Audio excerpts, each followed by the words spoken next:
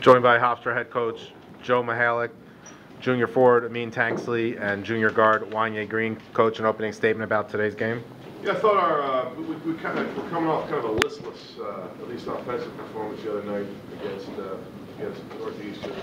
We talked about just having a little more pop on offense, just moving the ball a little better, moving people, moving the ball a little better, and I thought our guys did that. This is a really unselfish team, and you know, when we play like that, share the ball, share the game, I think we're a pretty good team.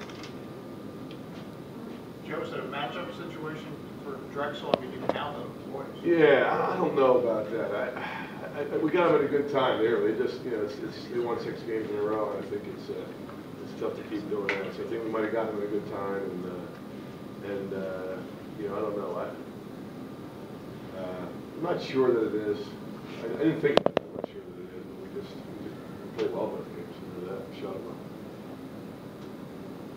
Well, pretty early on, I don't know if it was the first possession or the second possession, you got into the lane and dished off. I mean, pretty early, you guys were getting in there and getting a good look right around the rim. Did you sense early on that it was going to be one of those games? Yeah, I told myself that from the start I was going to make plays for everybody, try to get everybody else to get first, and try to work my way to get a good shot. But just in terms of you guys just getting good looks around the rim, like, did you realize that they were going to be giving up some of those weak side? Not really, but we take what they give us. What does the game mean for you to be, come back and playing here in Philly? It's just a fun, exciting environment to play in, especially fun my home crowd. So it was fun to play. What about for you? It was good, man. In front of my family. It's like the second time this year. Besides the birthday. Me too. Could you hear him yelling for you? Could you hear him right behind us? Yeah. It's been an interesting year.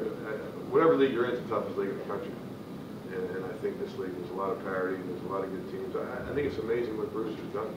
I mean, with all those injuries early, and they could have been down and out, and they win 6 in a row, and they're the top half of the league, and he'll get them back together again, and I know they'll have a good finish too. Thank you.